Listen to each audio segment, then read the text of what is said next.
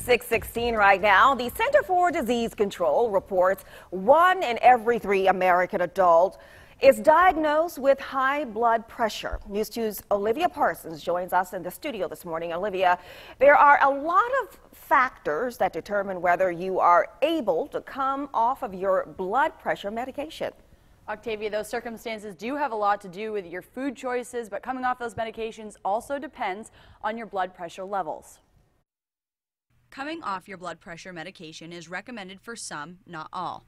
Dr. Kenneth Perry says if you plan on doing so, you need to talk to your primary care doctor.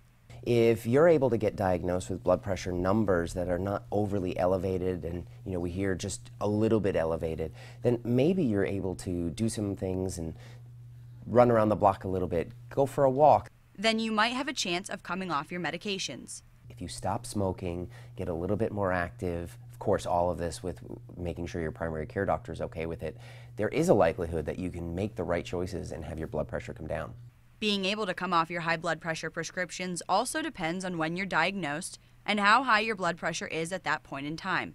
Because if your blood pressure levels are all over the place, it's beyond the point where we can do some just minor changes. So it really has a lot more to do with getting the numbers checked. So if you're someone who wants to come off of your prescriptions, the more active you are, the more healthy decisions you make, the more likely you are to have better blood pressures. And with the help of your primary care doctor, you're in a much better position of coming off of your medications. Dr. Perry told me the earlier in life that you're diagnosed with high blood pressure, the harder it's going to be to come off those medications, and you should always consult with your doctor first. In studio, Olivia Parsons, Count on 2.